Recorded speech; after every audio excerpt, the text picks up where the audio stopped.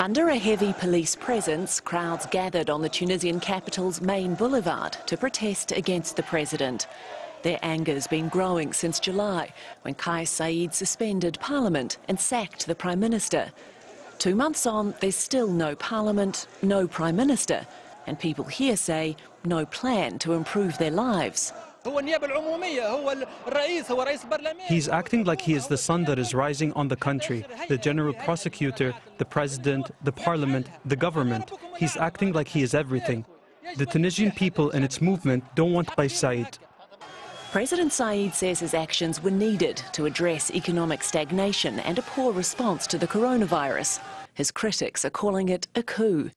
And Said tightened his grip on power on Wednesday, announcing he'd rule by decree and ignore parts of the constitution.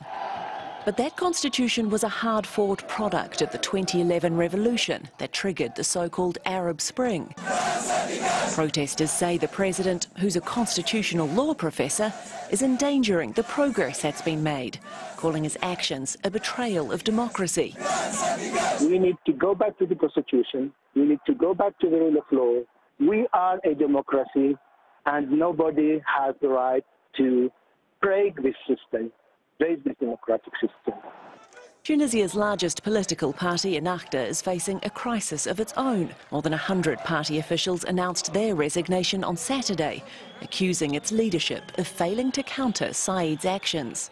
It's quite clear that the political elite or the political sphere they didn't understand or they didn't assimilate the huge psychological shock and the huge impact of the July 25th decision.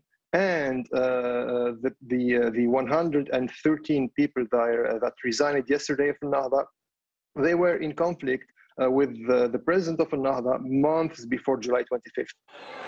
Local and international human rights groups have condemned Said's power grab, warning of a slide towards authoritarianism. But there have also been demonstrations in support of the president. Kais Saied has promised to uphold people's rights. But there are still fears here of a return to absolute one-man rule.